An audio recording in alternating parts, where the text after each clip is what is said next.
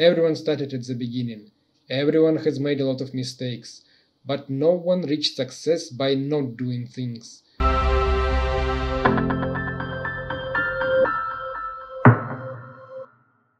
My name is Andrey Lukyanenko, better known as ArtGor, and I am a Kaggler. I discovered Kaggle several years ago, when I was only beginning to study machine learning. As most people, I have started with a titanic competition. I have also worked on several more projects, but decided that I am not good enough to compete, so I forgot about Kaggle for a long time. While I have learned a lot of useful skills outside of Kaggle during that time, I think it was a big mistake not to challenge myself. One shouldn't be intimidated by Kaggle. When I am not on Kaggle, I enjoy reading fantasy books, for example by Brandon Sanderson, Making Origami or Walking. Before becoming a scientist, I also studied foreign languages, Spanish, Japanese, German, but currently I don't have enough time to hone my language skills, and I hope to return to this sometime future. I work in MTSI as a tech lead of NLP part of medical chatbot. We aim to help people find doctors who could help them with their health problems. Our team works on a variety of tasks ranging from text classification and question generation to named entity recognition and textual entailment. It is important to point out that I am notebooks and discussions Grandmaster. In competitions, I have only master rank for now. When I started, I didn't even dream about becoming a Grandmaster.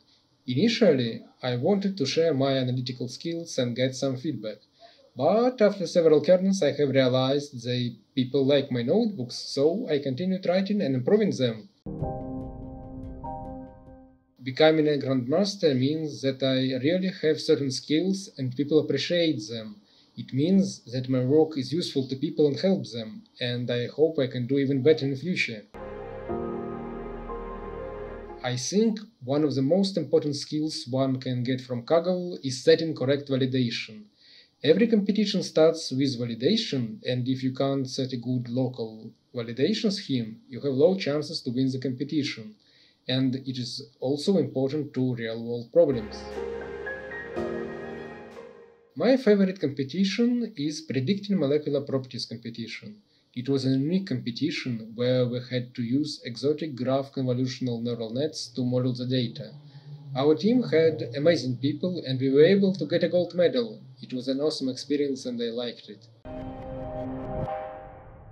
I think that Kaggle already contains a lot of top-tier material for machine learning. I hope in future even more people will use Kaggle and learn the best approaches to solving real-world machine learning problems thanks to Kaggle. The main advice which I can give is to do it and don't give up. If you think that you would like to take part in a competition or write a kernel, but are in doubts and are intimidated, the best approach is just to start doing it. Everyone started at the beginning. Everyone has made a lot of mistakes, but no one reached success by not doing things. Only by trying and by learning by mistakes will we be able to go forward.